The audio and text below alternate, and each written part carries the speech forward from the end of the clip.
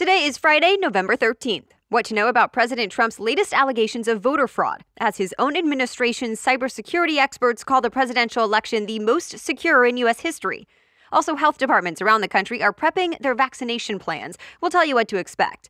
Plus, another historic rocket launch from SpaceX. A throwback video game is making a comeback, and which pop star is headlining the next Super Bowl halftime show. Welcome to The Newsworthy. All the day's news in around 10 minutes. Fast, fair, fun, and on the go. I'm Erica Mandy. Thanks so much for being here. You ready? Let's do this.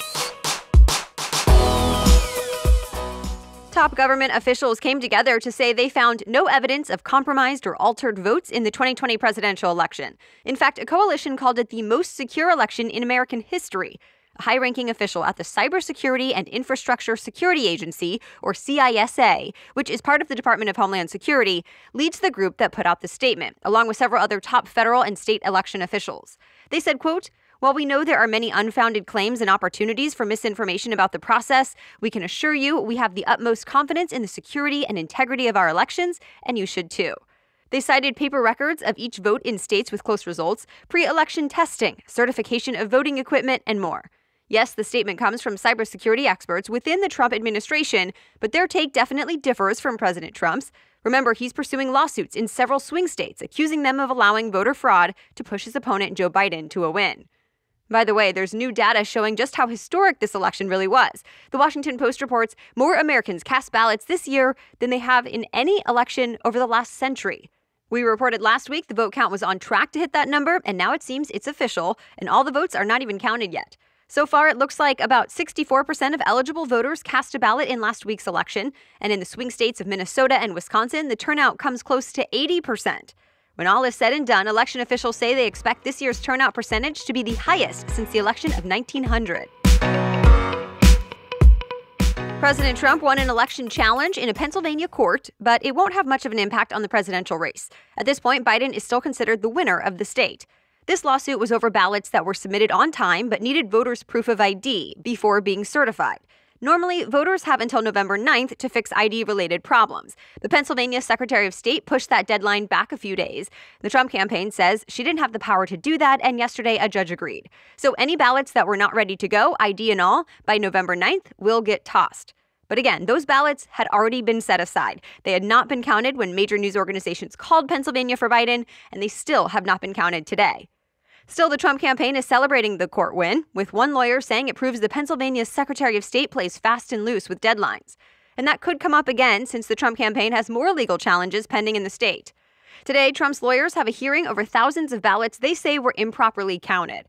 On Twitter, President Trump has mentioned more than once that thousands of votes were stolen from him in Pennsylvania, Michigan, and other states. For example, he claims certain election technology software deleted or switched votes to count for Biden. Some pundits, like Fox News' Sean Hannity, are also reporting these claims. But organizations such as Edison Research, PolitiFact, the Associated Press, New York Times, and the CISA that we mentioned earlier are all saying these claims just are not true. An expert at a nonpartisan nonprofit that studies voting infrastructure told the AP a small handful of issues were a result of human error, not software, and still those issues would not impact the election results. Of course, we'll let you know about any new evidence if it comes out. Several more Republican senators are now pushing for President-elect Biden to get the access he needs to be prepared to run the country. The Wall Street Journal says reporters spoke to some key Trump allies about this, like Senators Chuck Grassley, Lindsey Graham, and Marco Rubio, to name a few. And most of them still said Trump is right to challenge election results in court, but they also said the Biden transition team should get White House resources like access to classified briefings and federal funding. Separately, more than 160 former senior intelligence, military, and diplomatic officials who worked for both Democratic and Republican presidents sent a letter to the Trump administration. In it, they asked the White House to designate Biden the winner so everyone can move forward with the transition. And that group cited national security concerns as a reason. But remember, Biden says he will be moving forward with a transition with or without that added access. To be continued. New COVID-19 cases are on the rise in 46 out of 50 states, and overall, the U.S. is breaking records almost every day. So in response, several cities and states around the country are imposing tougher restrictions. Some of the strictest measures are now in Chicago. The city's mayor issued a 30-day stay-at-home advisory. She's asking people to only leave home for work, school, and essentials, and she says people should even avoid gathering with trusted friends and family outside of their own household. New York's governor had a similar message earlier this week, and he banned all indoor gatherings of 10 people or more. New measures were also introduced this week in Maryland, Minnesota, Iowa, Utah, New Jersey, and more. Others are threatening shutdowns if trends don't improve soon. The U.S. is gearing up for the biggest vaccination effort in American history. Remember, the first doses of a possible COVID-19 vaccine could be available as soon as next month, although that first batch would only go to the high-risk groups like healthcare workers. So in places like Philadelphia, the health department has started counting how many healthcare workers and others will be first in line. In Louisiana, officials have been playing out different scenarios. For example, they ask, if we get 10,000 doses, what are we going to do versus 100,000 doses? The AP says similar preparations are happening on a federal level as well, and the CDC is working on a vaccine finder website to help people find doses in their area. State officials are also preparing systems to track supplies and patients. It's a little tricky because most of the leading vaccine candidates come in 2 doses that need to be given 3 to 4 weeks apart. So pharmacies, doctors' offices, and healthcare systems will need to be able to look up shot records. One more hurdle for state health departments, making sure doctors' offices and pharmacies have the storage capacity. The Pfizer vaccine, for example, needs to be kept at negative 94 degrees Fahrenheit. So public health groups have said around the country an extra $8.4 billion is needed for staff, data systems, and supply costs. Congress is still working on the next round of coronavirus economic relief, but it's not clear if vaccine preps are part of that discussion. Stay tuned. All right, we have more news coming up, but first, a quick break because this episode is brought to you by HelloFresh. HelloFresh is America's #1 meal kit, and it really does make home cooking easy, fun, and affordable. HelloFresh cuts out stressful meal planning and grocery store trips so you can get dinner on the table in just about 30 minutes. And the meals are fantastic. HelloFresh delivers fresh, high-quality, pre-portioned ingredients so you can make meals that are delicious and nutritious. In fact, more than 90% of ingredients are sourced directly from growers to ensure peak flavor and ripeness. I'm always impressed with the seasonal recipes and the flavor of the meal. I recently made Italian garden veggie soup with kale, pearled couscous, and garlic bread. It would not be something my husband would typically go for, but we both loved it. I don't think we've ever had a meal from HelloFresh that we didn't like. And you have options when you sign up, like 20-minute meals, low-calorie, vegetarian, family-friendly recipes, and more. So go to HelloFresh.com/newsworthy90 and use code newsworthy90 to get $90 off, including free shipping. Again, that's HelloFresh.com/newsworthy90 and use that code newsworthy90 to get $90 off free shipping. All right, now back to the news.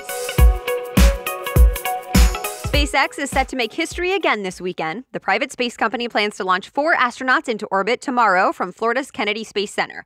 This is only the company's second crewed launch ever. Remember, its first was back in May with 2 astronauts on board, and that was the first time a private space company had ever launched humans into space, and the first time NASA astronauts launched from U.S. soil since 2011. That May launch was more of a test flight. Tomorrow's launch is part of an official mission to the International Space Station, and it'll help set in motion routine trips to the ISS. 3 NASA astronauts will be on board. A Japanese astronaut is joining the journey as well. They'll all spend 6 months aboard the ISS doing research. For now, tomorrow's launch is set for 7:49 p.m. Eastern as long as the weather cooperates. Either way, NASA and SpaceX are hoping for the best tomorrow, and they're preparing to stream the launch live. Nintendo is going old school. Starting today, the video game maker is re-releasing the first handheld gaming device it ever made, Game & Watch. It was sold throughout the 80s. Back then, users could play 1 or 2 simple games on it, and it also doubled as a clock, hence the name Game & Watch. Nintendo says it's bringing back a new modernized version of it to celebrate the 35th anniversary of the iconic franchise, Super Mario Bros. The new Game & Watch is supposed to be as simple as it was before, except it'll have a full-color LCD, and you can charge it with a USB cable. Beyoncé is partnering with the fitness company Peloton. The singer is working with the brand to create a series of workouts people can stream online. Her music and style will be featured in exercises like cycling, running, strength training, boot camp, yoga, and more. CNN says the first Beyoncé-themed workout class is live now, and more will be rolling out in the coming weeks. On top of that, students at 10 historically black colleges and universities will get free 2-year digital memberships. They just have to sign up by the end of November. We now know the star of next year's Super Bowl halftime show, and it is the singer The Weeknd. The Weeknd is most known for songs like Blinding Lights, Starboy, and Can't Feel My Face, and he's already won 3 Grammy Awards. But this will definitely be a huge moment for the singer. The Weeknd says he's humbled, honored, and ecstatic for this opportunity. Super Bowl 55 is set for February 7th in Tampa, Florida. Tomorrow is Diwali, also known as the Hindu Festival of Lights. The holiday is celebrated by more than 1 billion people around the world. It started as a religious celebration, but USA Today says these days Indians of all faiths recognize Diwali. To commemorate the holiday, people light candles, firecrackers, and clay lamps to signify the triumph of light over darkness or good over evil. People usually gather for festivities too, but don't expect to see many large celebrations this year because of COVID-19. That said, people are getting creative and finding ways to honor the holiday virtually instead. And that's it for the main news today, but now it's time for Feel Good Friday, when we bring you one extra feel-good or positive news story before the weekend. But first, a quick break to thank our sponsor, ButcherBox. So if you're like me, you're never sure which meats to buy at the grocery store to get the most for your money and to get high-quality, humanely raised meat. That's why I'm here to recommend ButcherBox. They make it easy because I click the order and it shows up right at my door, packed fresh and shipped frozen and vacuum sealed so it stays that way. They help ensure I'm never without something in the freezer to cook. Each box has 9 to 11 pounds of meat, and I love that I can either customize my box or go with one of theirs. And I can skip a box anytime. Here's the best part, though. I know that everything I get from ButcherBox is free of antibiotics and added hormones. And they have great options like 100% grass-fed and finished beef, free-range organic chicken, and nitrate-free bacon. With ButcherBox, you get the highest quality meat around for just $6 a meal. They even have free shipping nationwide except in Alaska and Hawaii. And right now, ButcherBox is offering new members a turkey for free in their first box. That's an entire turkey for free in your first box. Just go to butcherbox.com/newsworthy. That's butcherbox.com/newsworthy to grab that deal. And now back to Feel Good Friday. Today, the Friday after Veterans Day, we're talking about the Veterans Healing Farm. It was started by Air Force veteran John Mashi so that other veterans can volunteer and hopefully feel a sense of community. He tells People magazine he got the idea after struggling with his own mental health issues. He battled feelings of loneliness and isolation, but found that when he was volunteering or helping other people, he felt better. So he turned 9 acres of land in North Carolina into a farm where other veterans can volunteer and learn how to work the land. Mashi says there's a lot of benefits to this. For example, it gets them outdoors in the sunlight where they can get exercise, but more importantly, it gives them a sense of belonging, and it lets them continue their military mission of service before self. Some veterans say this has been a game changer for them. The Veterans Healing Farm has done a ton of good in the community, too. In the last 6 years, it's donated more than 35,000 pounds of produce and flowers to other local veterans and their caregivers. All right, thank you so much for listening today. We'll be back with our special edition Saturday episode tomorrow and another news roundup on Monday. Until then, have a great day.